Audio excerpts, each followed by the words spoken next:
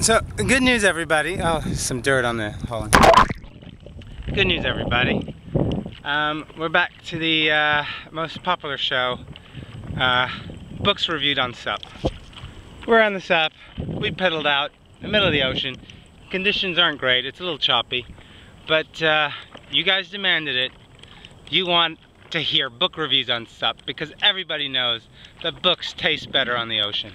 So today we'll be talking about Margaret Atwood's The Handmaid's Tale. And you're asking yourself, Guy, why do I need to read a book where there's a TV show by the same name? Yes, there is a Hulu TV show called The Handmaid's Tale, based on a novel by Margaret Atwood, but we want to know which one's better. Not that this is a competition, but let's just get down to it. My wife saw the TV show. She said, "Oh, it's a great TV show, you should see it." And it's a bit for women. And I said, I'm so connected with my feminine side, it's for me.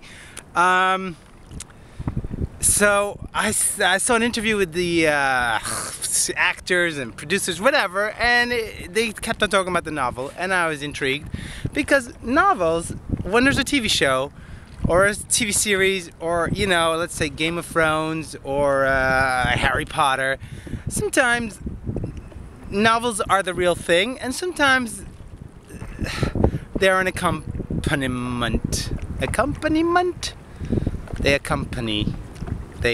Well, most of the time, well, like Game of Thrones, the novels are great. I'm one of those people that think the novels are amazing. But there is no ending, and the TV show has gone beyond the novels, and I think the TV show is also lots of fun. Harry Potter movies, they're fillers for the book. They don't stand out. On the other hand, they're real.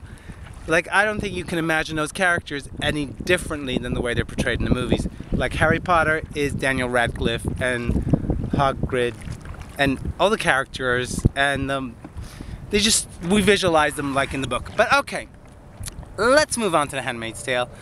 The book. Well, it's not very good. Now, there will be some spoilers, but I'm not really going to spoil the plot point.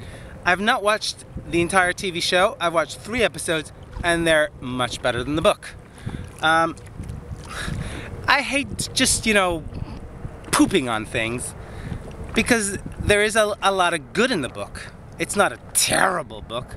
Maybe it's a dated book. The book came out in '84 or '85, I think, and something about it just doesn't seem to last.